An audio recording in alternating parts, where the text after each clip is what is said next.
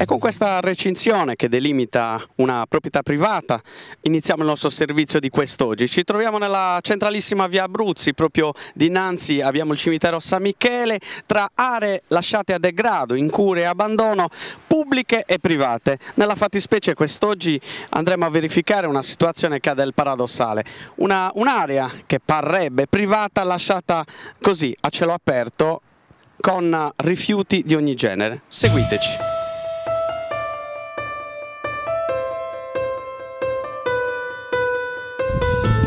E qua naturalmente iniziano le immagini desolanti dell'incuria, dell'abbandono. Parrebbe, come accennavamo prima in apertura, trattarsi di un'area privata, ma non ne siamo totalmente sicuri. Sta di fatto che qua possiamo trovare ogni genere di rifiuti, dai pneumatici usati, Eternit, mobili, elettrodomestici, un laghetto, definiamolo così, dove convivono e abitano anche naturalmente gli anatropoli. C'è una colonia di gatti. Adesso vi faccio vedere anche le siringhe che chiaramente vengono buttate qua dai tossicodipendenti.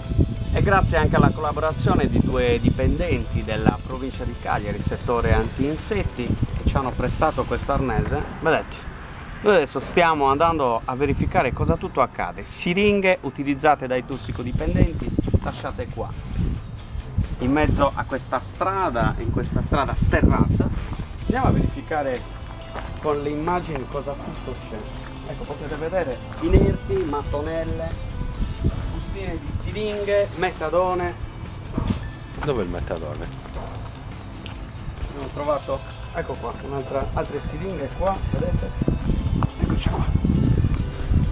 Come potete vedere, una, due siringhe.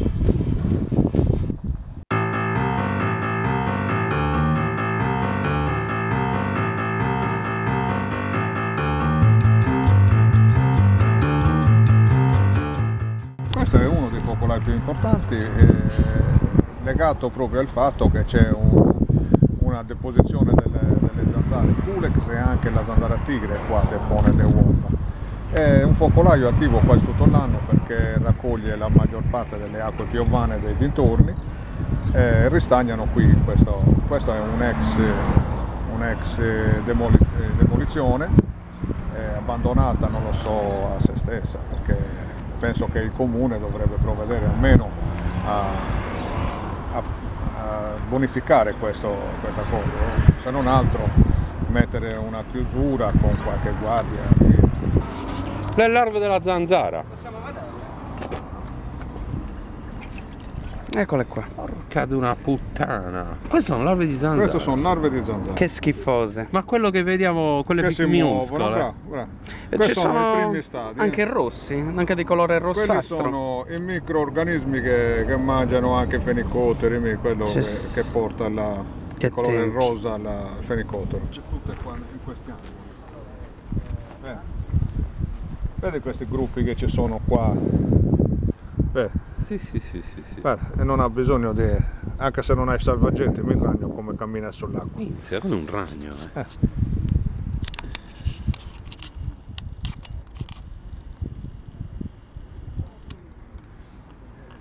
C'è di tutto proprio, aliga, manetto. Tutto.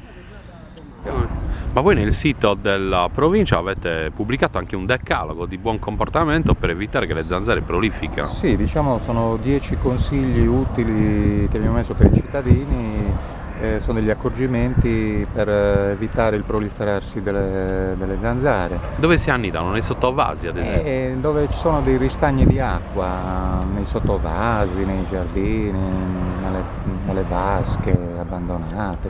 Un consiglio per tutti, uno di questi 10? Di seguire, evitare questi ristagnamenti d'acqua, perché le zanzare depositano le uova proprio nell'acqua, quindi meno ce ne sono di questi ristagni e meglio è. Quindi come si è? www.antinsetti.altervista.org. E con l'utilizzo di una telecamera nascosta adesso andremo a verificare proprio lo stato dei luoghi in cui si trova chiaramente quest'area qua. Seguiteci. Vai. Naturalmente tutta questa situazione è a conoscenza del comando di polizia municipale, Adesso vi facciamo vedere un'altra immagine veramente desolante. Venite. Stando attenti chiaramente a dove stiamo mettendo i nostri piedi, vi facciamo vedere alcune immagini ancora di degrado. Ecco qua. Tra l'altro, come i tecnici della provincia poc'anzi ci hanno fatto osservare, ci sono dei focolai di zanzare che naturalmente sono sotto stretta osservazione sempre della provincia, proprio per andare a monitorarli. E questa montagna di rifiuti, naturalmente, come potete osservare, rappresenta una bomba ecologica a tutti gli effetti. Lastre di Eternit, le cui particelle naturalmente si sgretolano e lasciano naturalmente nell'aria questi potenziali e pericolosi effetti. Naturalmente, a un passo da noi, come potete vedere, i palazzi, le abitazioni tra via Sarrabus e questo quadrilatero che chiaramente tiene in ostaggio i cittadini di San Michele.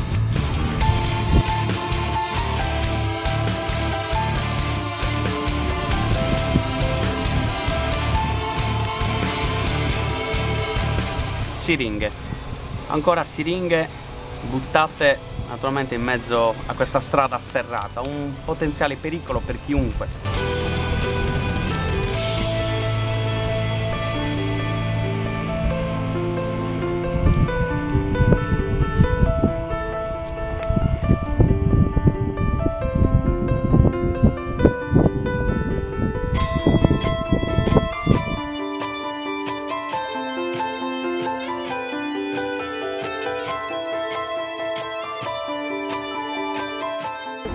E in pochissimi minuti in cui stavamo naturalmente effettuando questo servizio abbiamo potuto raccogliere qualche siringa che potete vedere qua. Le abbiamo raccolte con delle apposite pinze.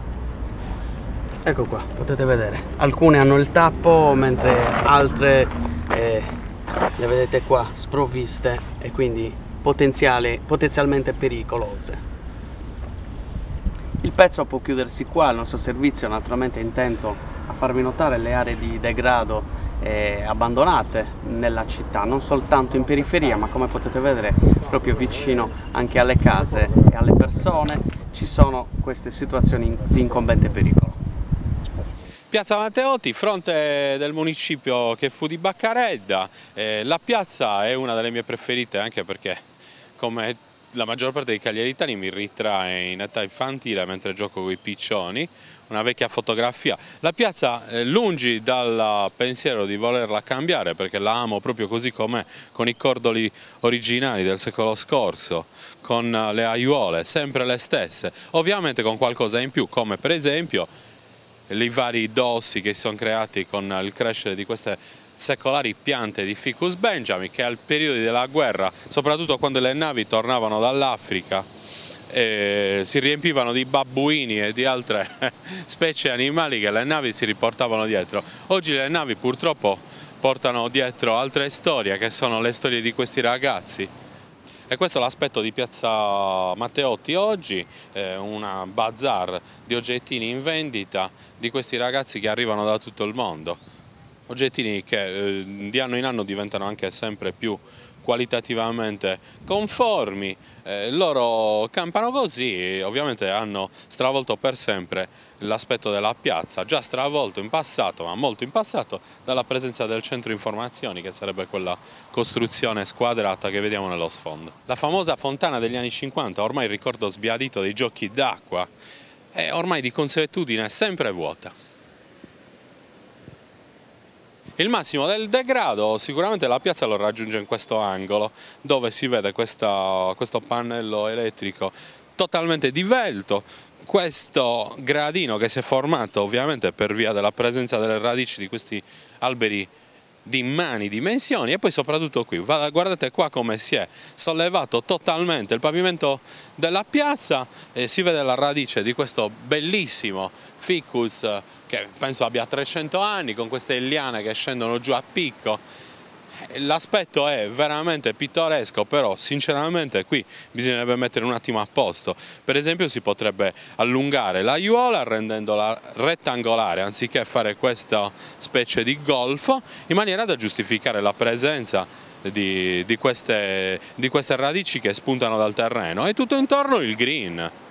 Buongiorno signorina, buongiorno. Nella sua confusione questa piazza, sinceramente sarete d'accordo con noi, è veramente un'opera d'arte. Dal busto di Verdi alla pensilina, anche se orribile, dell'ufficio informazioni, come tutte le piante e soprattutto anche le pensiline storiche dell'azienda di trasporti cagliaritana. All'epoca era la CT, adesso si chiama, non lo so nemmeno più perché non prendo il pullman, CTM, ecco qua. Ah, c'è scritto, scusate, ero distratto. Quella pensilina è così da 60 anni, forse anche da 70, e in tutta Italia sono uguali. Così come la vedete qui, la vedete a Torino, a Roma, a Milano, a Napoli, dovunque in Italia, quindi anche quella resiste ed è un'opera d'arte. Suo malgrado è diventata un'opera d'arte. Ma indubbiamente l'opera d'arte di cui mi devo occupare oggi è quella principale, cioè l'effigie del primo inquilino di Piazza Matteotti. Chi è? Peppino, Giuseppe Verdi, eccolo qui. Come vediamo nell'immagine, il busto in bronzo di Giuseppe Verdi è stato celebrato recentemente con questa coccarda, qualche fiorellino ormai già di nuovo rinsecchito, probabilmente per i 150 anni dell'Unità d'Italia. Giuseppe Verdi è qui da sempre, l'abbiamo conosciuto tutti nel corso degli anni, è stato anche restaurato nel corso dei decenni. Pensate quanto può essere antico questo intonaco che l'ha riparato un po'. Ecco, Giuseppe Verdi è qui con la sua lira da sempre e qui deve rimanere, però un po' di manutenzione, amici. È la storia di Giuseppe Verdi nella finzione della scultura, della fusione in bronzo, si trasla invece nella storia di un suo collega, tra virgolette, il grande Mario De Candia, che invece lo riguarda proprio personalmente, in quanto la tomba di Mario De Candia, come ho denunciato più volte, si trova abbandonata all'interno del cimitero monumentale di Bonaria. E io mi catapulto così in maniera molto virtuale con la televisione all'interno del cimitero monumentale di Bonaria con l'ausilio di una telecamera tascabile in maniera tale da poter vedere in quali condizioni versa la tomba, la sepoltura, la cappella del conte Mario De Candia.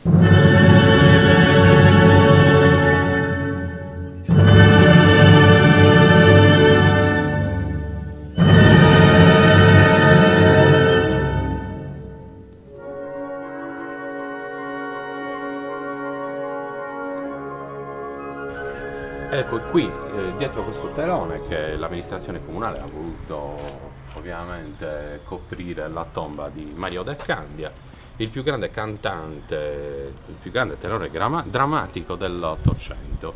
Quindi immaginiamo quante volte è potuto entrare in quel periodo coevo di Verdi in contatto col maestro Verdi e come l'Unità d'Italia si è creata proprio anche grazie alle liriche e alle arie del Rigoletto, della Traviata, del Trovatore e quant'altro, soprattutto del Nabucco di Verdi. Qui dietro c'è il più grande tenore drammatico dell'Ottocento, Mario De Candia, casta e daio, possiamo dirlo, la cui tomba continua ad essere in queste condizioni, anche se adesso l'hanno imbellettata con questo telo plastico. Vediamo all'interno, sono riuscito ad infilare una mano e documentare lo stesso stato di degrado, ecco, con la tomba sfondata, le pareti che stanno crollando, il soffitto che sta per implodere, che sta per crollare proprio sulla sepoltura di Mario De Candia. Un personaggio che se fosse nato, anziché qua in Sardegna, fosse nato solo, ecco, in Lombardia, come Manzoni che è nato in Lombardia, gode di un meraviglioso, insomma, godiamo più noi che Manzoni che ormai giace, di un mausoleo eretto in sua memoria, che secondo il mio modesto avviso potrebbe essere anche un richiamo turistico, scusate il cinismo, ma è sicuramente un richiamo turistico. Immaginate tutti gli appassionati di opera al mondo che visitano Cagliari per altre ragioni, potrebbero fare un salto qua nel cimitero monumentale di Bonaria, perché a Bonaria sono sepolti Mario De Candia, Piero Schiavazzi, un grandissimo tenore drammatico preferito da Mascagni, e poi c'è anche il tenore Manca che è morto sulla scena a Dublino ormai quasi 60 anni fa. Ecco, l'unica novità di questi ultimi mesi è che il comune si è preso la briga di coprire con questi teli plastici in maniera tale da avere una prospettiva decorosa le tombe di questi personaggi del passato. E io mi domando e dico, 1, 2, 3, 4, 5, 6 o 7 di questi teliplastici. Possiamo immaginare che il comune abbia speso almeno una decina di migliaia di euro per metterceli, per montarli, tra farli stampare, ma non faceva prima a riparare almeno una di queste cappelle. Guardando intorno notiamo che il cantiere è stato iniziato fortunatamente. Ecco, la vera, unica e importante novità di questa mia ultima visita al cimitero monumentale è questa, che hanno iniziato a sistemare le cose. Quindi insomma un plauso all'amministrazione comunale. Speriamo insomma che portino a termine questo intento. Dobbiamo considerare il fatto che io qua ci sono venuto nel corso degli anni almeno 3 volte, una volta anche con Striscia la Notizia, e finalmente ho la soddisfazione di vedere il cantiere. Vengo sempre molto volentieri qui al cimitero monumentale di Bonaria, perché le tombe, che sono ormai tanto vecchie, questa è una delle più recenti, il defunto è morto nel 71, tuttavia qualcuno pensa di lasciare un piccolo rosario a distanza di tanti anni. E se così non fosse, comunque la natura si sostituirebbe alla volontà degli uomini, facendo crescere spontaneamente questi meravigliosi fiorellini che sembrano appena deposti per il defunto.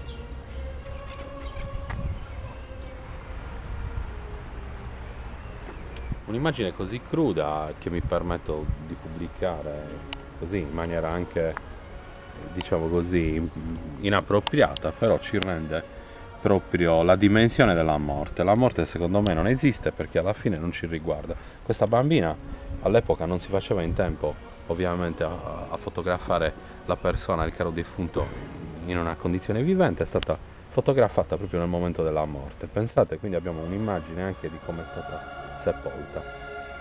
Questo è tutto per il momento. Asibini del Candia continua a rimanere qua dentro. Speriamo che il comune spenda questi, quanto ci vorrà per mettere a posto un loculo. Ora ragazzi del comune, 10.000 euro, 20.000 euro, voi dite non è che si può spendere così, spendeteli 20.000 euro per mettere a posto Mario del Candia, trasferitelo, fategli un mausoleo, fate qualcosa. Ciao.